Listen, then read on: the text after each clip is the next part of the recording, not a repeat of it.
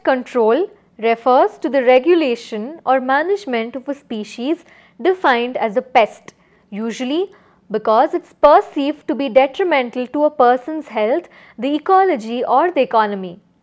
Practitioners of pest control are referred to as exterminators. Let us look at the history of pest control. This practice is at least as old as agriculture, as there has always been a need to keep crops free from pests. In order to maximize food production, it is advantageous to protect crops from competing species of plants as well as from herbivores competing with humans. The conventional approach was probably the first to be employed, since it is comparatively easy to destroy weeds by burning them or plowing them under, and to kill a larger competing herbivores such as crows and other birds eating seeds. Techniques such as crop rotation, companion planting, also known as intercropping or mixed cropping, and the selective breeding of pest-resistant cultivators have long history. Chemical pesticides date back to around 4,500 years when the Sumerians used sulfur compounds as insecticides. The Rig Veda, which is about 4,000 years old, also mentions the use of poisonous plants for pest control. It was only with the industrialization and mechanization of agriculture in the 18th and 19th century and the introduction of insecticides, pyrethrum and dairies that chemical pest control became widespread. In 20th century, the discovery of several synthetic insects such as the DDT and herbicides boosted this development.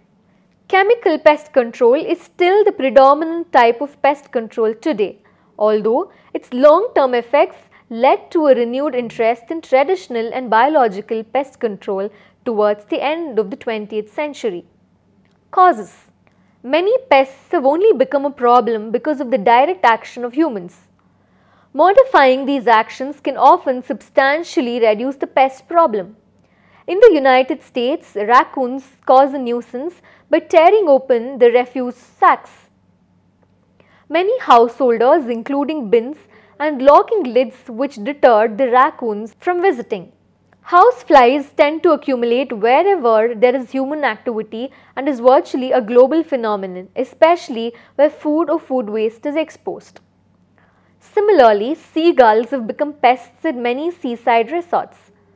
Tourists would often feed the birds with scraps of fish and chips. And before long, the birds would become dependent on this food source and act aggressively towards humans. Living organisms evolve and increase their resistance to biological, chemical, physical or any other form of control. Unless the target population is completely exterminated or is rendered incapable of reproduction, the surviving population will inevitably acquire a tolerance of whatever pressures are brought to bear. This results in evolutionary arms race.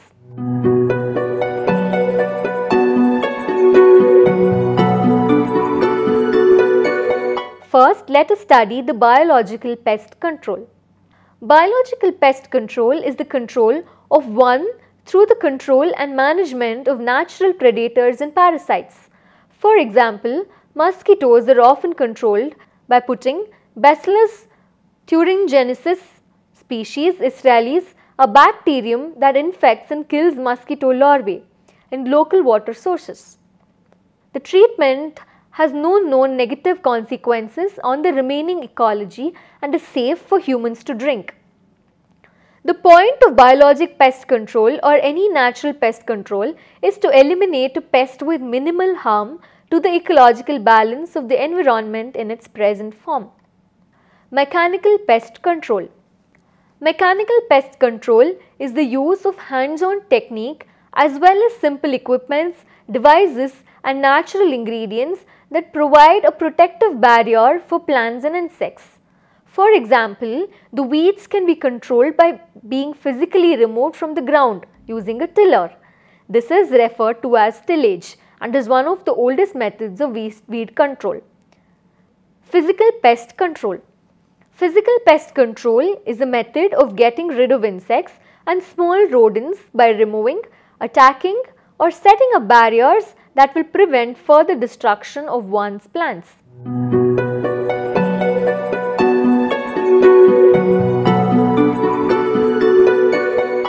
Proper waste management and drainage of still water eliminates the breeding grounds of many pests. Garbage provides food and shelter for many unwanted organisms, as well as an area where still water might collect and be used as a breeding ground by mosquitoes. Communities that have proper garbage collection and disposal have far less of a problem with rats, cockroaches, mosquitoes, flies and other pests than those communities which don't have such proper control methods. Open air sewers are ample breeding grounds for various pests as well. By building and maintaining a proper sewer system, this problem is eliminated. Another approach is poison bait. Poison bait is a common method for controlling rat populations. However, is not an effective method when there are other food sources around, such as garbage. Poison meats have been used for centuries for killing wolves, birds that were seen to threaten crops and against other creatures. This can be a problem since a carcass which has been poisoned will kill not only the targeted animal but also every other animal which feeds on the carcass. Humans have also been killed by coming in contact with poisoned meat or by eating an animal which had fed on a poisonous carcass. This tool is also used to manage several caterpillars, example Spodoptera litura, fruit flies, snails and slugs, crabs, etc. Let us look at the approach of field burning. Traditionally, after a sugarcane harvest, the fields are all burnt. Kill off any insects or eggs that might be in the fields. Example of these pests are rodents. Hunting. Historically, in some European countries, when stray dogs and cats become too numerous, local population gathered together to round up all animals that did not appear to have an owner and kill them. In some nations, teams of rat catchers work at chasing rats from the fields and killing them with dogs and simple hand tools. Some communities have in the past employed a bounty system where a town clerk will pay a set fee for every rat head brought in as a proof of rat killing. However, it is perceived unethical to kill animals in many countries. Traps. With the many traps available on the market today, one can easily remove mice and rats from homes. You must first know what rodent needs to be removed. Then you can decide what kind of a trap is best suited for the need. The snap trap is the most widely used. It uses a trigger, sometimes shaped like a cheese, to hold bait and kills the rodent by striking it behind the head with a wire rod or jaw. In some instances, you may wish to use glue traps, also called glue boards. This type of trap requires the mouse or rat to attempt to cross the trap so that the glue can hold the rodent. After a catch is made, you can euthanize the rodent and dispose it off. Or some glue boards will release the catch when you pour vegetable oil on them, as oil reacts with glue to lose its grip. The last type of trap are live catch traps. This type of trap is typically a repeating style, so more than one animal can be caught at a time. They can also be released from this trap in a new location if desired. Pesticides. Spraying pesticides by planes, handheld units or trucks that carry the spraying equipment is a common method for pest control. Crop dusters commonly fly over farmland and spray pesticides to kill off the pests that would threaten the crop. However, some pesticides may cause cancer and other health problems as well as harm wildlife. Space fumigation.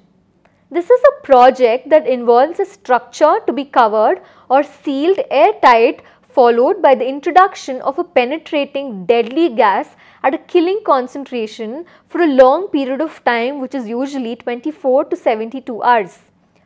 Although it's a little expensive, space fumigation targets all life stages of pests. Space treatment. A long-term project involving fogging or misting type applicators. Liquid insecticide is dispersed in the atmosphere within a structure. Treatments do not require the evacuation of airtight ceiling of a building, allowing most work within the building to continue, but at the cost of the penetrating effects. Sterilization. This is another effective method of soil sterilization is soil steaming. Pest is killed through hot steam which is induced into the soil. Another approach is destruction of infected plants. Forest services sometimes destroy all the trees in an area where some are infected with insects, if seen as necessary to prevent the insect species from spreading. Farms infested with certain insects have been burned entirely to prevent the pest from spreading elsewhere. Let us look at natural rodent control measures. Several wildlife rehabilitation organizations encourage natural forms of rodent control through exclusion and predator support and preventing secondary poisoning altogether. The United States Environmental Protection Agency agrees nothing in its proposed risk mitigation disease for the 9 rodents that, without habitat modification to make areas less attractive to commensal rodents, even eradication will not prevent new populations from recolonizing the habitat. Some of the repellents used are balsam fir oil from the tree Abies balsamea is an EPA approved non-toxic rodent repellent. Acacia polyacantha, subspecies of Camphylocantha root, emits chemical compounds that repel animals including crocodiles, snakes and rats.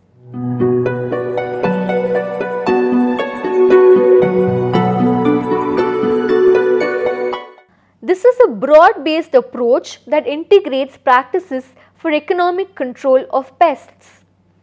IPM aims to suppress pest populations below the economic injury level. The UN's Food and Agriculture Organization defines integrated pest management as the careful consideration of all available pest control techniques and subsequent integration of appropriate measures that discourage the development of pest populations and keep pesticides and other interventions to levels that are economically justified and reduce or minimize risks to human health and the environment. IPM emphasizes the growth of a healthy crop with the least possible disruption to agro-ecosystems and encourages natural pest control mechanisms. Entomologists and ecologists have urged the adoption of integrated pest management since the 1970s. Integrated pest management allows for safer pest control. This includes managing insects, plant pathogen and weeds. Globalization and increased mobility allow increasing number of invasive species to cross national borders. Integrated pest management poses the least risks while maximizing benefits and reducing costs. The principles of IPM. An American IPM system is designed around 6 basic components. The first component is acceptable pest level. The emphasis is on control and not eradication. Integrated pest management holds that wiping out an entire pest population is often impossible and the attempt can be expensive and unsafe. IPM programs first work to establish acceptable pest levels called action thresholds and apply controls if these thresholds are crossed. These thresholds are pest and site specific, meaning that it may be acceptable at one site to have a weed such as white clover, but not at another site. Allowing a pest population to survive at a reasonable threshold reduces selection pressure.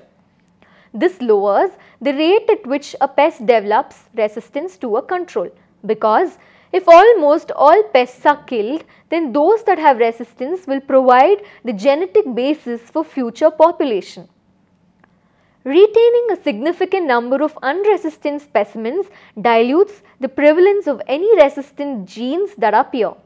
Similarly, the repeated use of a single class of controls will create pest populations that are more resistant to that particular class, whereas alternating among classes helps to prevent this. The second principle is preventive cultural practices. Selecting varieties best for local growing conditions and maintaining healthy crops is the first line of defense. Plant quarantine and cultural techniques such as crop sanitation are next. Example, removal of a diseased plant and cleaning pruning shears to prevent spread of infections. Bacterial fungi and bacteria are added to the potting media of horticulture crops vulnerable to root diseases, generally reducing the need for fungicides. The third principle is monitoring. Regular observation is critically important. Observation is broken into inspection and identification. Visual inspection, insect and spore traps and other methods are used to monitor pest levels. Record keeping is essential as it is a thorough knowledge target pest behavior and reproductive cycles. Since insects are cold-blooded, their physical development is dependent on area temperature. Many insects have had their development cycles modeled in terms of degree days. The degree days of an environment determines the optimal time for a specific insect outbreak. Plant pathogens follow similar patterns of response to weather and season. The fourth principle is mechanical controls. Should a pest reach an unexpected level, mechanical methods are the first options. They include simple handpicking, barriers, traps, vacuuming and tillage to disrupt breeding. The fifth principle is the biological controls. Natural biological processes and materials can provide control with acceptable environmental impact and often at lower cost. The main approach is to promote beneficial insects that eat or parasitize target pests. Biologic insecticides derived from naturally occurring microorganisms also fall in this category. Further, biology-based or ecological techniques are under evaluation. The next principle is called as responsible use. Synthetic pesticides are used as required and often only at specific times in a pest's life cycle. Many newer pesticides are derived from plants or naturally occurring substances, but the toxophore or active component may be altered to provide increased biological activity or stability. Application of pesticides must reach their intended targets. Matching the application technique to the crop, the pest and the pesticide is critical. The use of low volume spray equipment reduces overall pesticide use and labor cost. An integrated pest management regime can be simple or sophisticated. Historically, the main focus of IPM programmers was on agricultural insect pests. Although originally developed for agricultural pest management, IPM programs are now developed to encompass diseases, weeds and other pests that interfere with management objectives for sites such as residential and commercial structures, lawn and turf areas and home and community gardens.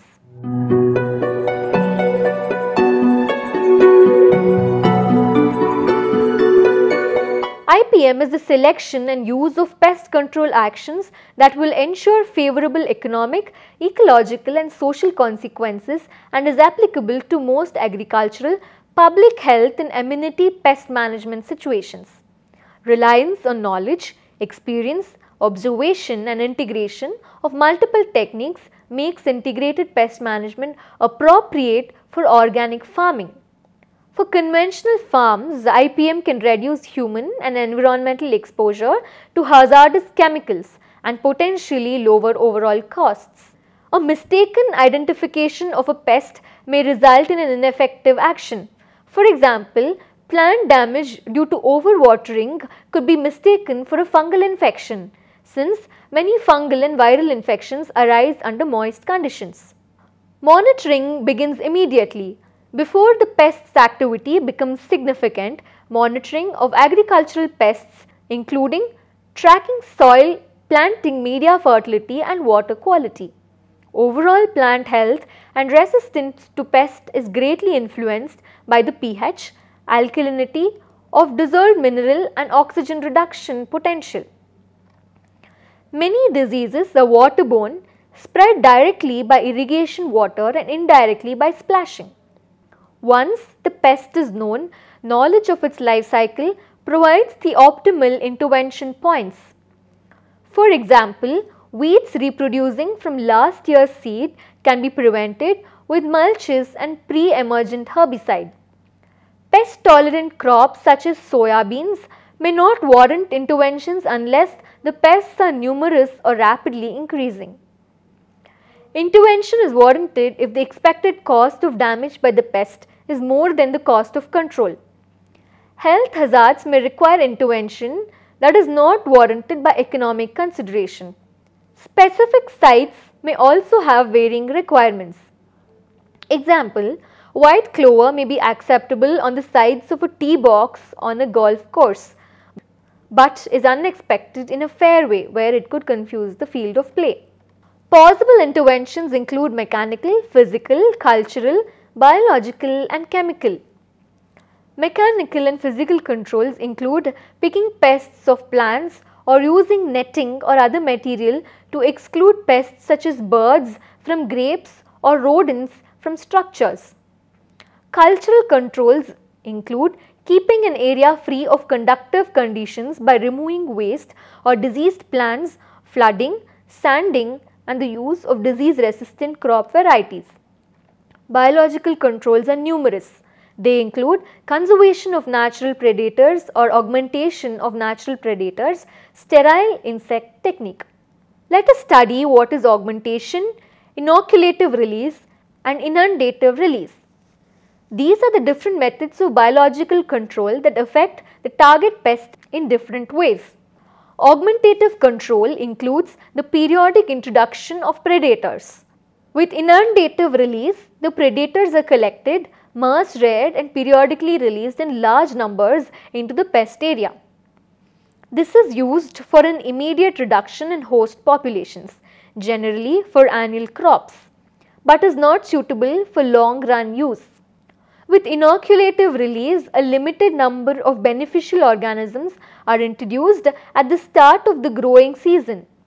This strategy offers long-time control as the organism's progeny affect the pest populations throughout the season and is common in orchids. With seasonal inoculative release, the beneficials are collected, mass reared and released seasonally to maintain the beneficial population. This is commonly used in greenhouses. In America and other Western countries, inundative releases are predominant, while in Asia and Eastern Europe, more commonly used is the inoculation and occasional introductions. Let us study what is called as the sterile insect technique. This is an area-wide integrated pest management program that introduces a sterile male pest into the pest population to trick females into unsuccessful breeding encounters, thus providing a form of birth control and reducing reproduction rates. The biologic controls mentioned above are only appropriate in extreme cases, because in the introduction of new species or supplementation of naturally occurring species can have detrimental ecosystem effects.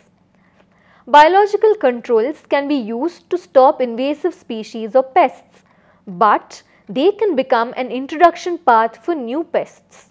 Chemical controls include horticultural oils or application of insecticides and herbicides. A green pest management IPM program uses pesticides derived from plants such as botanicals or other naturally occurring materials. Thus, to conclude with, pesticides can be classified by their mode of action. Rotating among materials with different modes of action minimizes pest resistance. Hence, evaluation is the process of assessing whether the intervention was effective, whether it produced unacceptable side effects, whether to continue